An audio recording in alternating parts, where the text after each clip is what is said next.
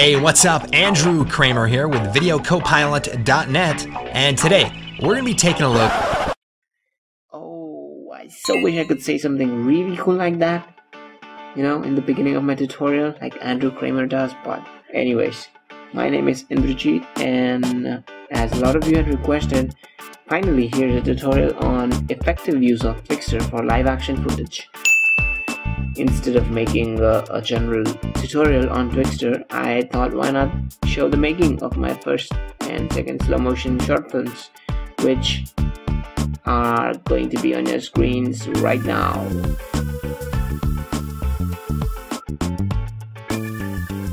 Like right now, kind of right now. Yeah, thank you.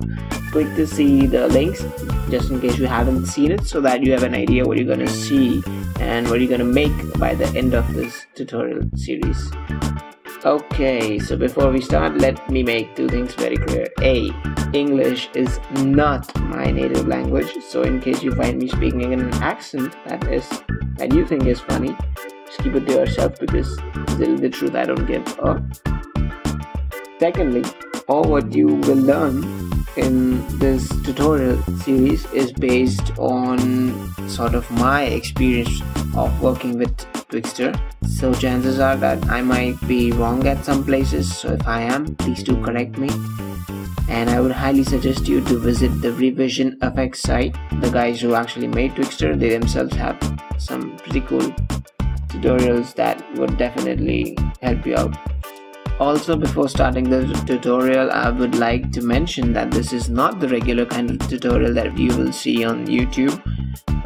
Like most of the COD Twixtor videos that you see floating around on YouTube, this is not that, where random guys, you know, sliding around random sliders on a random software and telling you to copy settings, and then when it doesn't work on your video, you're like, you know, oh my god, it is not working on my video, I did the same things like you did. Or maybe you're like the angry kind of guy. This is so fake, dude. Fail. Fail, just fail. Flawless victory. You know, you need to learn all the things, all the aspects of it, which is why this tutorial series is a bit longer than the normal ones, but it's gonna tell you each and everything that you need to know in order to have a clean slow motion video from Twixtor. So let's get started. Oh yes, before we start, one more thing. People do ask me in messages and people do ask me in comments that dude, I cannot watch your whole video and stuff, can you just tell me the perfect settings to work with Twixtor? I would like to say, as Boromir quotes, one does not simply have a perfect setting. So you will have to watch the whole thing in order to have a perfect video. So let's get started. Slow tip number 1. Always watch reference videos. That's how I started this video.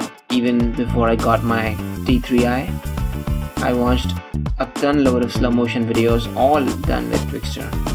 By constantly watching a lot of videos which are done in Twixtor, you can automatically start seeing as to what actually causes warping just by seeing it, and you're not gonna do the same mistake those guys did. Slow tip number 2. Get the people. Yes, get a bunch of really bored people. This really ensures that they are willing to do anything to kill time. Maybe, you know, just get some dedicated friends that could work. Slow tip number 3. Select the place. Now this is very important. Make sure you pick a place that has high contrast colors, which helps your Twixtor, which actually helps the software to understand the motion in your film. See, basically what Twixtor does is it adds new frames in between the frames of your video. It's called interpolation of frames, and it blends those frames together, and if it doesn't blend well, it's called warping. So in order to do that, the software needs to know what exactly is the motion of the pixels, where are the pixels moving in the frame. And by having a high contrast ratio between your subject and your background, or even inside your background, like having a green colored wall and a blue colored wall, I guess, I don't know, maybe that would help, something like that basically.